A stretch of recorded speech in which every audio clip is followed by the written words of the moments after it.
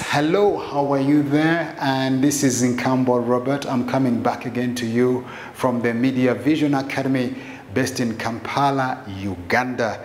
And today I wanted to just share some of the things we looked at today in our cinematography class. I love cinematography, and I believe every filmmaker loves cinematography. Okay, today we looked at the types of shots, and you know these are the fundamentals of cinematography.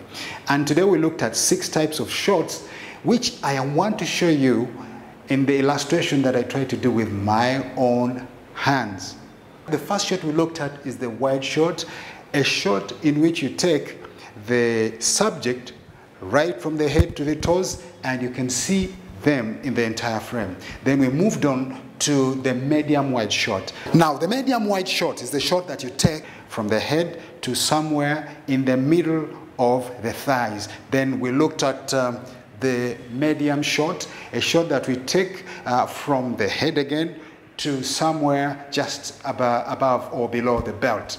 If your subject does not have a belt, you look for the waistline, just at the waistline. That's the medium shot. Then we looked at the medium close-up. It is a shot that is taken right from the head to just below the shoulder, somewhere in the middle of the chest. Then we looked at the close-up, a shot we take from the head to just below the chin. Then the extreme close-up, a shot you take just to show only the details of the part that you're looking at. And if it is the eyes, that is basically what you see in your frame.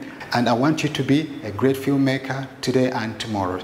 To get more information, visit our Facebook page at Mediavision Academy and get so much information there.